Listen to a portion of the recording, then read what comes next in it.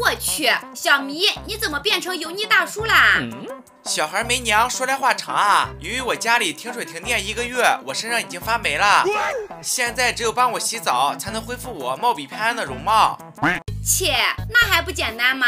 有我在，保证让你恢复如初。那我就先提前谢谢你全家啦。第一关根本不需要任何技巧，直接将开关这条路打通就可以啦。怎么样，小迷，这不就轻松搞定了吗？啊，对，只要不是眼瞎，都能一遍过的好吧？我去，这第二关错综复杂的，该怎么过去啊？切，第二关看似复杂，但是我们只要倒着清除方块，不就等于化繁为简了吗？其实我也知道，只不过是想给你一个表现的机会而已。啊，对。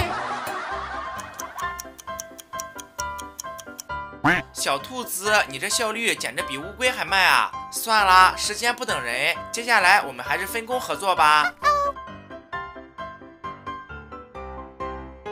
嘿嘿，第二关这不就被轻松拿捏啦？好家伙，第三关的障碍物更多了，话说又该怎么过去呢？那还不是有手就行，我们同样按照第二关的过关方法不就可以啦？看好了。底下的方块清除的差不多了，再接着由下往上开始清除。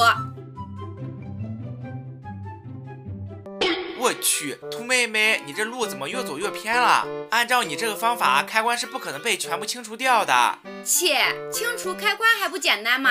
我只需要先这样再那样就可以啦。清除2个开关后，只需要把2条路相连就能搞定啦。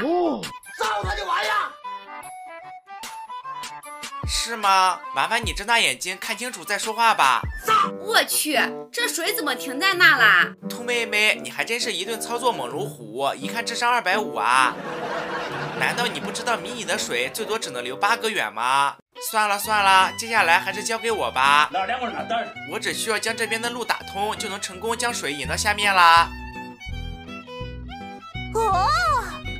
接下来的第4关，看我同样故技重施，先从最下面开始清除。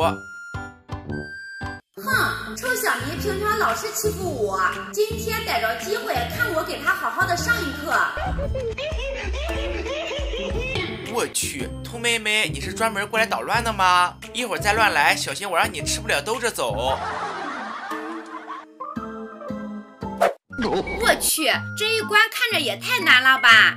小迷，你还是好自为之吧。可恶，你个临阵脱逃的家伙，后面还有这么多关卡，伙伴儿，你们能助我一臂恢复正常吗？